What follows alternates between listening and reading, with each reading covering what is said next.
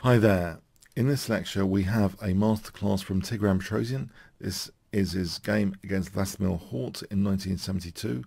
Knight f3 was played by Tigran. We have d5, b3, c5, e3, knight f6, bishop b2, so very hypermodern play by white. c4, knight c6, c takes, e takes, and now bishop e2, bishop e7, both sides castle, d4, and here after bishop g4 this might be a mistake. Maybe b6 was actually a little bit better in this position.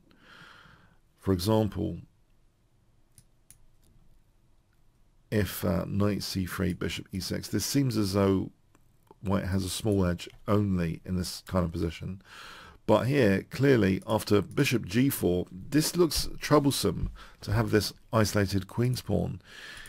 It's not just the blockade square, it's the dart squares generally in black's camp. If we extend the concept, the whole dart square campaign by white is evident from Petrosian's play. After this, after bishop takes c5, knight c3, rook c8, we see rook c1. And here that bishop's a bit loose. Maybe white's threatening, to expose an attack on it. So the bishop goes to e7. We see knight d4, bishop takes, and now a reinforced blockade of d4. Very, very comfortable looking. Queen d7, knight f4. But how has this position progressed here? Queen d3, we see knight e4. Now there is a progression after knight takes c6. It seems dart square weaknesses kind of create other dart square weaknesses. We have this long range bishop because of black's dart square weaknesses. This bishop's got all the way, the focus on g7. And actually, this is something to be borne in mind here. We see rook c2, bishop f8, rook fc1, queen b7, queen e2, with the idea of creating provocation to put pressure on g7. Technically, there's also a micro upside which maybe Petrosian didn't really estimate as part of this. He's not just tempting dart square weaknesses, but there's also interesting tactics emerging just because of the queen's general placement, which maybe is incidental to what Petrosian was thinking here.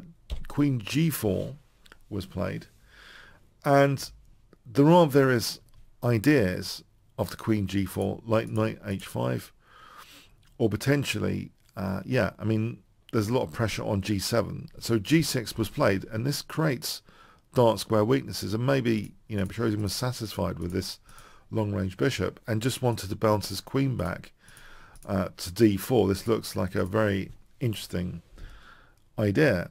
It turns out actually there's an incidental tactic which, if you're really focused on the tiny little downsides and you keep your tactical hat on, then you'd see these other incidental tactics. Can you see what the incidental tactic is?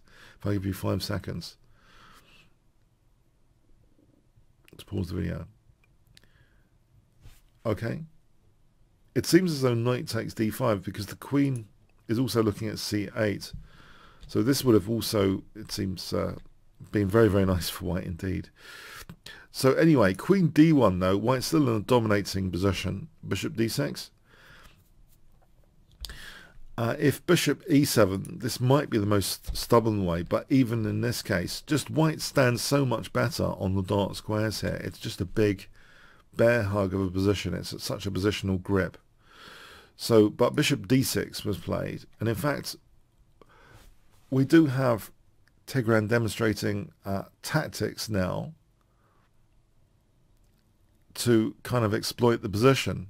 So even though he's a great master of positional play, he's also a fine tactician. Yes, he did miss that tactic because we're not computers, but his tactics are still exceptional behind the scenes, and we see this here. Can you see what white plays in this position?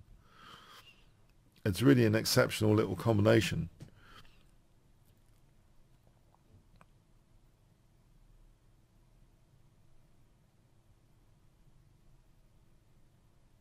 Okay, knight takes d5 was played. And here, rook cd8, because if c takes as an example, rook takes, and then rook takes, and then queen d4 basically causes black to have to play a move like f6. You know, if king f8, we can play the check and pick up the queen, for example. So f6, and this drops the knight on e4. That's a big advantage for white. So, yeah, knight takes d5, interesting tactic. And bishop takes h2 doesn't really change the picture. White's going to end up picking up a central pawn. So we have rook cd8.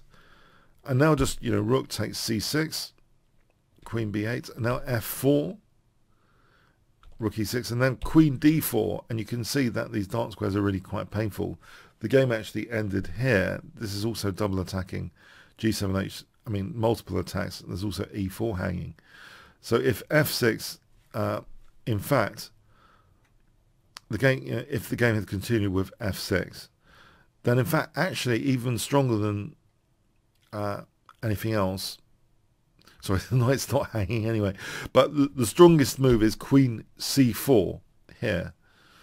And now there's a big threat of knight takes f6 and queen takes e6, for example. And if here, to protect that rook, this is just the dominating position where white can forcibly win material, for example, with knight c7. It's just an absolutely dominating position. White's going to end up big material up. I'll take you to the game ends. So queen d4.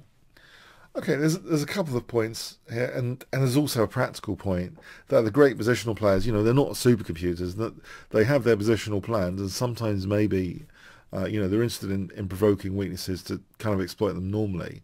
But there are side effects also, you know, tactically on other parts of the board, which maybe that they weren't even thinking about. So, you know, queen g4 did have a nice little tactic earlier. But nevertheless, Petrosian still found the same kind of, you know, tactical idea of sacrificing the knight at move 23 because of the weakened dark squares. So I thought it was a very nice game in terms of isolating black's d-pawn and overall instructive campaign on the dark squares later to try and weaken the dark squares. The principles were good, absolutely firm principles which we can use in our own games, I believe.